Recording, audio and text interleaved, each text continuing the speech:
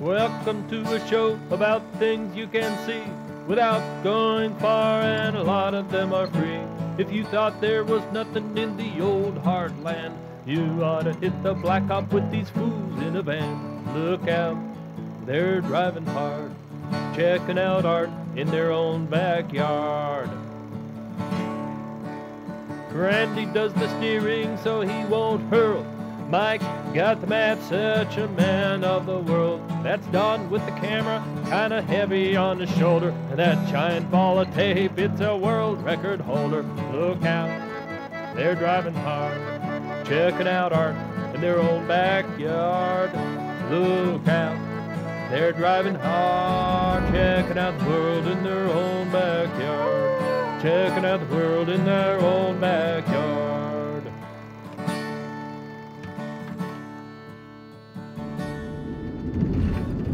Do they have waterfalls here?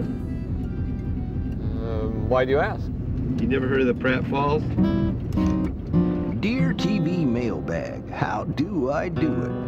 Hi, Don, the camera guy here, still cracking wise, even after all these days and nights cooped up with two producers, one of whom is never more than a phone call from home. Mom, I did fold all the clothes. They look good. They're holding up fine. She says don't shoot too much stuff out the window. I guess that'd be directed at you, Don. Now what Mike's mom doesn't seem to grasp is that there's a point to what I'm doing. And that point would be that by showing you the relative normality of the scenery passing by, you'll be all the more amazed when our path crosses a gajillion crosses just down the road.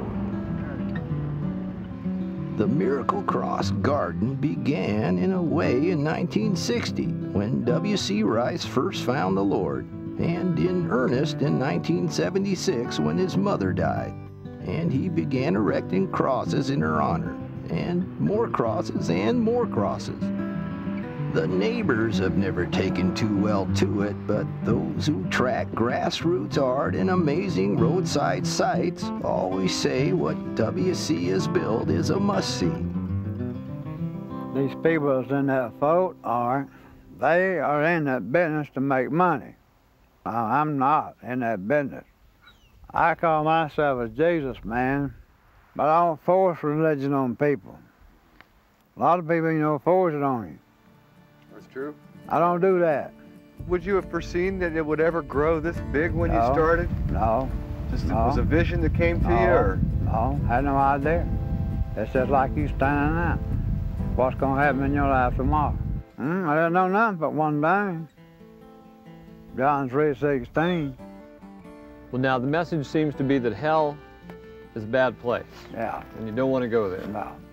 And so you want us to know that so much that you would do all this work. Yeah. Well, see, I didn't know this was going to turn out like that. It's just like y'all. I don't know where you're going to get back to Kansas or not. I hope you do. I hope you don't get in the car and get killed. But you can't stand in town. I know I'm going to get back. Like me sitting here, I know I'm going to get in the house. I don't know it. And that's what you're trying to tell people. Yeah, but the thing about it is, you better be prepared for this head of stuff. If what's to happen to you, you better be ready to meet Jesus. Wow, the first 3 crosses put on outside right there. I like that. Some of these are pretty weathered, and others look, I saw one that was like October 2nd, 1998. That's this year, that's last week. Yeah, I think he's still working. Those are old air conditioners, aren't they? That's part of the charm of it, Hell is hot, hot, hot. What's it written on? This is this An air old... conditioner. Yeah, you're getting it, Don. You're getting it. If I just drag you along in this thing long enough, your knees don't buckle on you, your lungs don't give out, your brain don't rot, you'll do okay. You're not preaching to me now, are you? He's got me worried about my driving now. Actually, we're all worried about that, but because of Randy's regurgitory past, we have few other options. So we all piled back into the van, heading towards Montgomery, the first capital of the Confederacy and home of those fabulous painting Tollivers. Moses' name on a piece has been noteworthy for some time, but now daughter Annie is rightfully picking up praise for works of her own. Yes, I paint most about my childhood and things I grew up around. I started out, I was working, doing housekeeping work and doing motel work.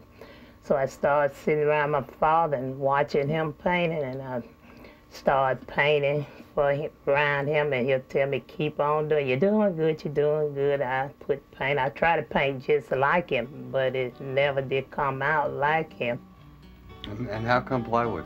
I paint better. I have tried canvas, but I can't, it don't come out like the bowls the best because I use house paint. This paint here I'm doing is one of Daniel. It's a Bible story that he dreamed about 4 beasts. So this is me and my 3 sisters going shopping here. And the one up here is my family fishing, red snappers. That's my family riding in the bus. We rocking, we going down a bumpy road. And what's this one here? They're playing cards? Playing cards, and who's winning? I am. And this painting here, this my father here on his birthday, 4th of July. And all the 11 kids, we giving him a party here. Which one's you? Right there. And there's my brother Jimmy, barbecue. And this my father here. He drinking his beer. Most folks come in saying, oh, you just getting so good, you're getting so good. Your work is better than your dad. I hate to say that, but it is. And it's always signed Annie T. Right. Call order. Annie T. Here. Now Annie needed to get back to working on Daniel and his dreams, which reminds me the boys say tomorrow will be a very busy day and I should strive for a good night's sleep. So why don't you take a look at the map and see where that probably won't occur. So far it's been hard to gush about the food down here. Grits don't make me grin, and as a practicing vegetarian who isn't getting much practice, it seems pretty hopeless. Even when these two pretend to keep my needs in mind. Got you an eggplant for the big barbecue today. An eggplant? Not just an eggplant. An eggplant and onion? An onion. Oh, man. There's lunch, baby. Woo! Oh no, those are Don's. Put them in the back. Why don't each one of you guys pick a gourd and sit on it? Is that a Southern tradition? There is a tradition down here of good golf on fancy courses where people pay big bucks to chase a little ball. We, on the other hand, carry with us a big ball, the world's largest ball of videotape, in fact, which, as you can see, is soaking up some historical ambiance. But only briefly because, as usual, we're already late for an important date in Pittsview. Important enough that it's advertised with all the right signs. Well, 2 out of 3 anyway. That's a hot goober. Yeah, tasty one. They hot. I know nothing about art, but I have become the local expert, and the folk artists are coming out of the woodwork. They call Frank Turner the mayor, not because he won an election, but because of the way his antique shop has evolved into an all-out, balls-to-the-wall folk art emporium.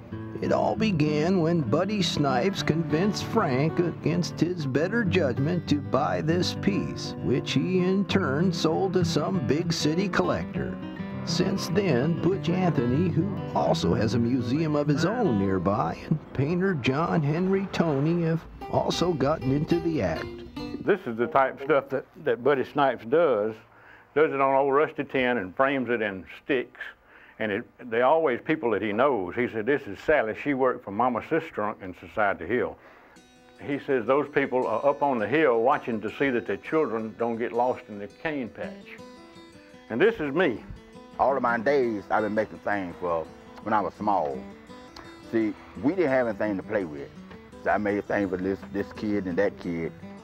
And this right here was a piece of wood that I got from down in Hushaboro on the city lake. And I seed it and I just brought it on, so I made a crab out of it. Everything that I do is something about somebody that I know. And so them little painters over there, like on the little bowl, John, them and my sister, this Sherman. You know, like these guys Sherman too. I make them too, like them little bitty one on him. So this is the catfish, and this is a dog, a pooler catfish. And so what's this one? This is a mermaid. Now, mermaids, got a lot of those in Alabama? Well, no, I just come up with that. I love the work that I'm doing. I really love it. I really do. So I take nothing, make some out of it. And I really do love it. All right, let me take a look in your hand. Okay. Dread day. John Henry, he's out there dispensing a little advice. And, Yeah, he's very religious oriented. In fact, he said he was glad this was happening and said it'd probably put him up in the church. This is little Tom William smoking hell off the hinges. Little Tom William is an imaginary character that John Henry blames things on. See, this man here was rich when he went here. When he come out here, he was poor like me. Is there any good? She 23 years old there, Hatchet, and that's a peach pipe, them a fella, and she got a ribbon tied around here. There's the down salt right there. He's smoking a pipe. I 69 when I draw that. He paints a lot of dinosaurs. He said this is the champion of the dinosaurs. He told me one time he sure would like to have a dinosaur. I said, a dinosaur? And he said, man, you could do some old plowing with a dinosaur. Into your hand right there, I see something I ain't never seen. Now I want you to take a look right there. See right there? That look like a house, don't it? That look like something in his hand. Now you see it for yourself. Go out in the woods and find these trees with weird roots and stuff on them. Yeah, they look like different people. Like that root there looked like Jane Fonda plowed that thing up in the wood. That was the blue damn nude there. How about this one? Yeah, that's James Brown. That's a bird nest hairdo. This here's one of them Fabergé eggs. You know, one of them fancy eggs. Open it up there and got all. Wow, jewel encrusted. Which is terribly versatile. And he really hadn't found his niche yet. Butch is a highly intelligent fellow. This is one of Butch's puppets. Yeah. That's the Alabama Mama Jamma smoking a cigarette. And the Alabama Pitbull, that's one of them Chinese Shih Tzu dogs. I drove it all the way to California and back, 6,000 miles, and got married in it. In it? Yeah, I went through a drive-through window in Las Vegas. Drove in there for a Big Mac and come out with a Whopper. Can Mike take it for a test, Sid? Yeah. Let's go for a ride, boys. Yeah. Oh, yeah. Well, feel the power. You kids, get out of the way!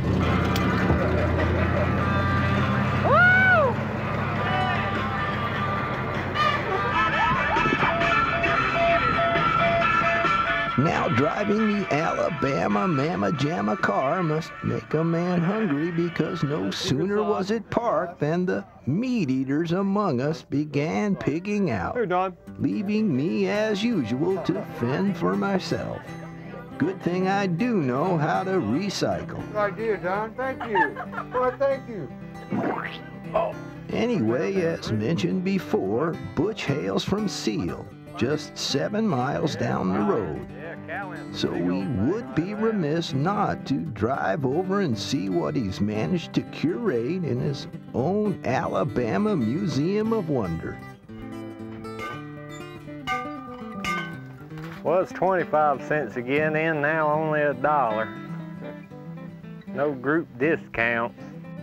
That's the famous turnip root that got it all started. It was about that big around and it swiveled up to that big.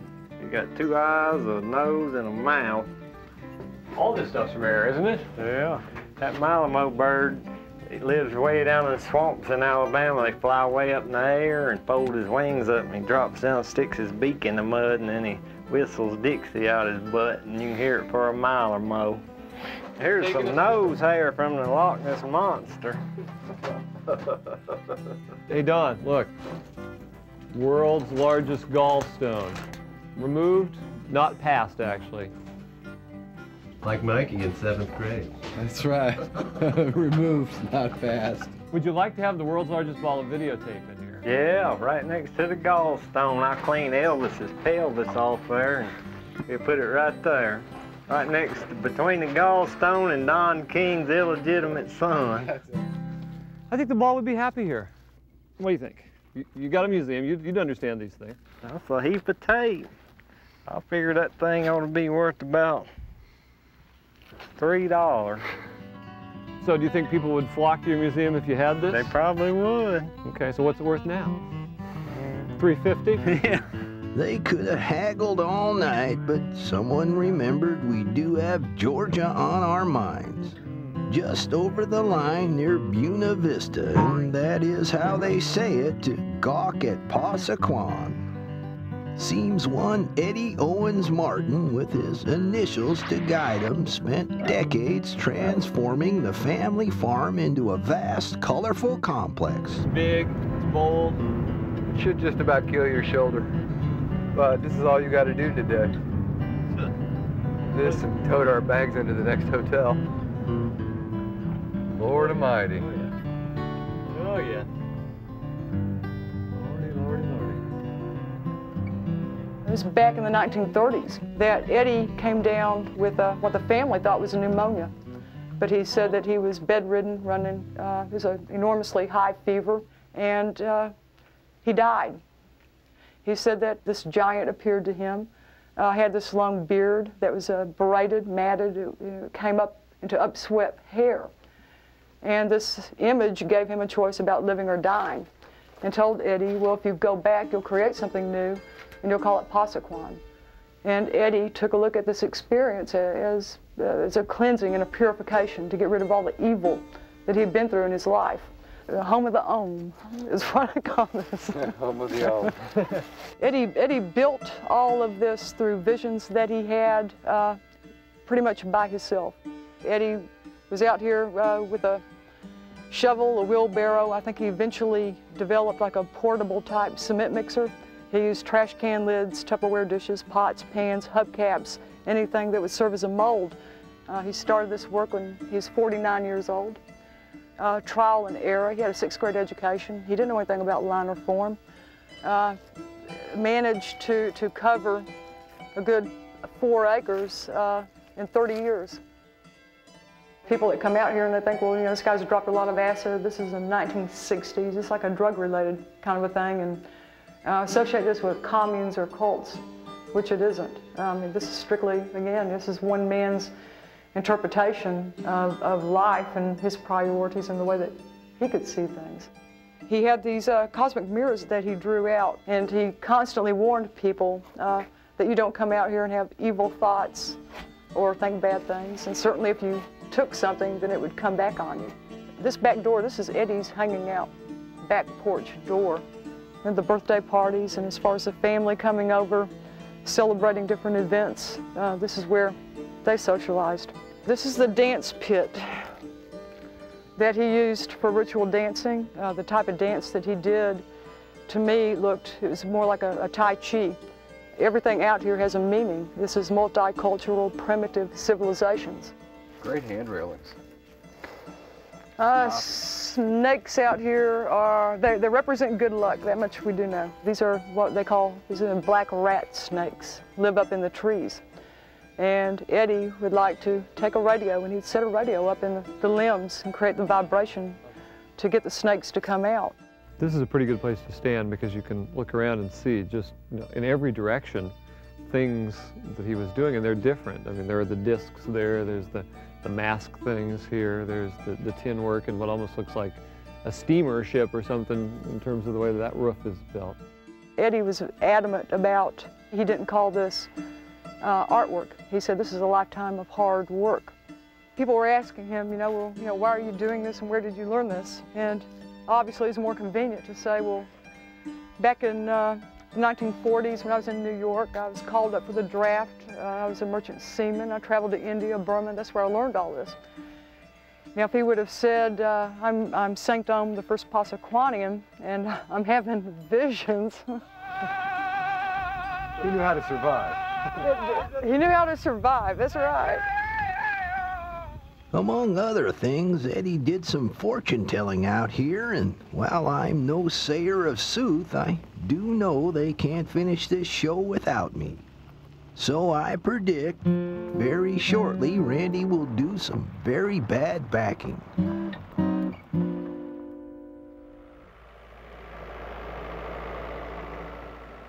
They said it would be a long drive, but Rome? All I know is it wasn't built in a day, and when you're here, you should do as those who are here are doing. Though I don't see anyone else doing this. Get warmed up for Howard Finster! I heard of the gold of Rome, but not the diamonds. How does that t-shirt feel, Don? I tell you, it's all cotton, first of all. Isn't it? I woke up this morning, I was so sad this is our last day. I grew a new pimple right there. Oh yeah. Let me see. I'm gonna grow a goiter. How'd you feel? Nothing like some catch on a crisp autumnal Sunday morning to get you ready for the drive on over to Summerville, to bask in the glow of Howard Finster's Paradise Gardens. With his album covers and posters, museum pieces, and big-time TV appearances, this Baptist preacher is pretty much the chairman of the board when it comes to visionary art. And because these producers are more lucky than they are good, it appears Howard will be making his once-a-week visit to the gardens the same time we are. We've married people in this garden. We've had people come up here to get remarried in the garden. And he used to preach on a regular basis. Give me that old-time religion. Give me that old-time religion. I've had quite a few visions, ever since I was 3 years old. And when I had this vision, it come to me. In my 80 years pastoring 10 different churches, I never had no such a vision as this. Howard's 81 years old, and he's quite active, I think, for his age. He still paints every day. He has just a really hard work ethic. Somehow, Father, over yonder, I was raised up fooling with junk. I always see what I could do with junk, what I could make out of it. And I just had more junk than anything else, and finally junk started bringing a little money. I got started dealing in junk, and then I got to thinking about all the different kind of displays and museum that people had. Why didn't somebody have a museum of the invention of mankind?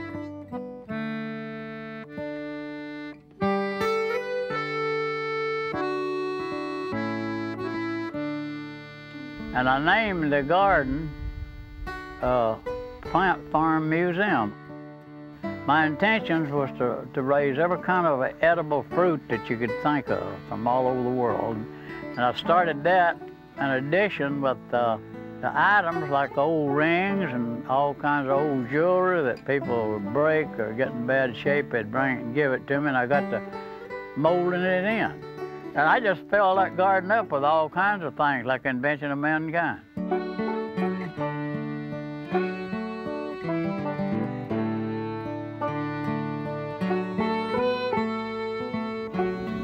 I seen him build a place.